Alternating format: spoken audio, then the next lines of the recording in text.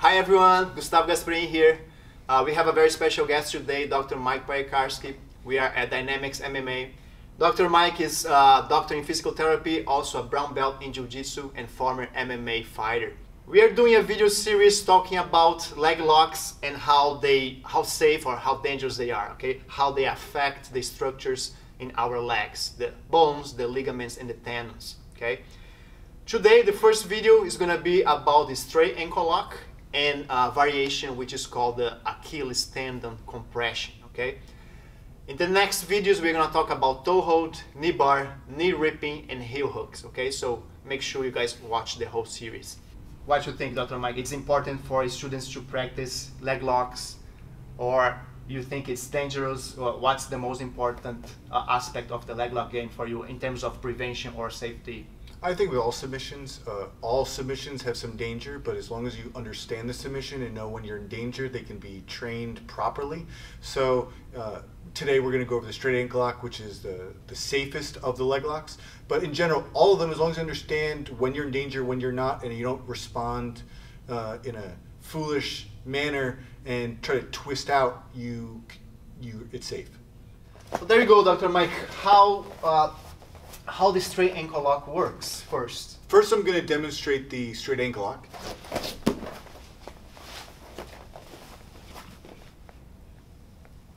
So how this submission works is I'm attacking the ankle joint, specifically the TALOCRURAL joint. The ankle is composed of many joints. So the TALOCRURAL joint is the first joint of the ankle, which is where the talus meets the mortise. The mortise is the combination of your shin, your tibia, and your fibula.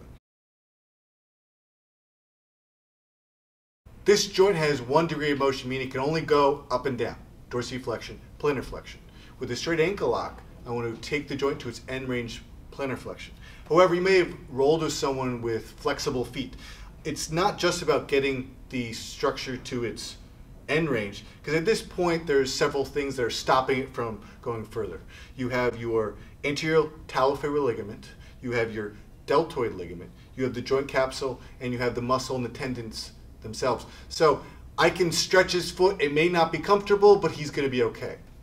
What makes this submission work is when I take the joint to its end range plantar flexion, the talus, so the ankle bone, has a very weak connection with the mortise. So at this point, it's the most unstable. So if I introduce an anterior force like this, or when I'm in the position, when I introduce my hips, engage my hips, what I'm doing is I'm going to dislocate the ankle at this point. Grimace from Calcaneous. I like you relax and look at the lever. That can damage my ankle joint, correct? Correct.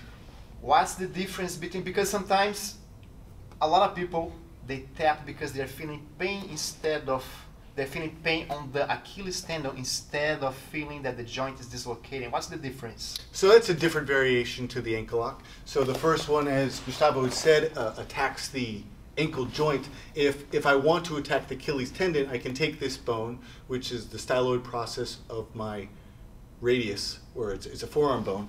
I'm going to put it right at the base of his Achilles tendon. And my forearm is now acting as the fulcrum. So when I apply pressure, I'm driving this bone into the tendon. So the reason why this submission is going to be more painful than the other one is because I'm primarily attacking the Achilles tendon, which is a muscular tendinous structure, which has more receptors than the ligaments and the joint capsule in the ankle.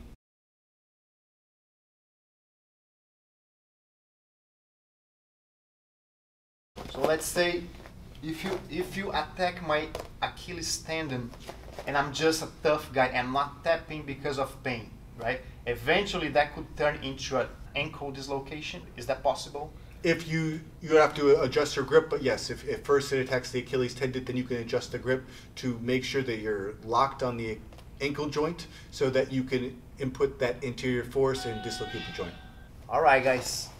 Thank you very much, Dr. Mike. That's our first video of the series. Next video, we're going to talk about the toe hold. Make sure you guys watch it.